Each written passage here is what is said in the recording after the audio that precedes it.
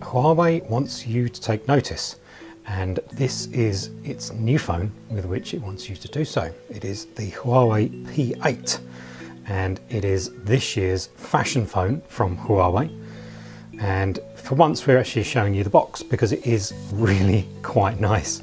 This slightly opaque cover comes off to reveal the phone you pull out, and inside here you take this cover off and there's the charger and the headphones and everything like that. But it's really quite nice for a box for a phone. This is what you get inside. It's the P8. This one comes in champagne gold, and although it's quite hard to tell on the video because it's a very subtle colour, it actually almost looks silver in some lights, as you can see there, but it is champagne gold.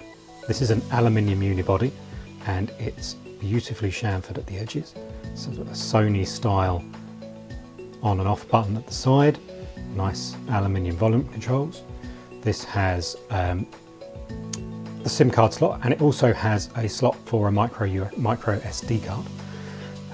Underneath here you've got the speakers and the micro USB for the charging, and on the top you've got your headphone socket. It is a beautifully designed phone. Just as a size comparison here, there it is against an LG G Flex 2, and for size comparison against an iPhone 6 Plus. So it is quite small. Considering this is a 5.2-inch screen, Huawei has definitely got a nice compact chassis.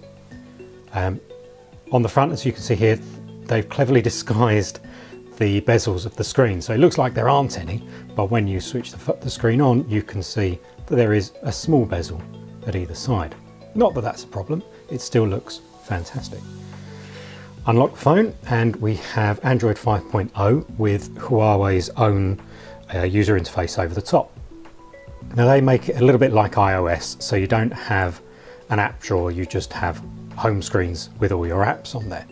It's not terrible. It's only going to annoy people who are hardcore Android fans. It actually, if anything, makes apps a little bit easier to find.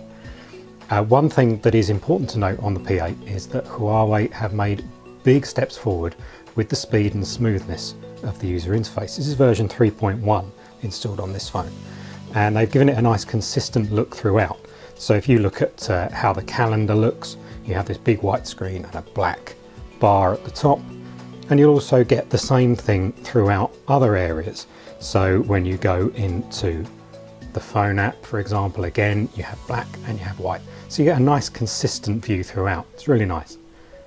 The phone runs Huawei's own Kirin processor, and in the past we've been a bit unsure about the performance of these chips, but it's really good on here. Although the benchmark figures don't necessarily do it justice, we found that performance in the real world is excellent. The phone is really smooth, really fast, and has no problem with gaming either. So, Huawei has made a big thing about the camera on the P8. And this is a 13 megapixel camera on the rear with a dual color flash next to it.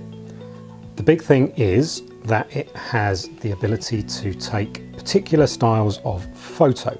So you open up the camera app and you have this option down here called light painting. There are a selection of different options, so you can get it set up to take car light trails, silky water, a star track for taking pictures of the night sky if you're so lucky to be able to see the stars, because we haven't here for a while, and a light graffiti mode, which if your friends have got like sparklers or something like that, you can paint pictures in the air and the camera will pick it up.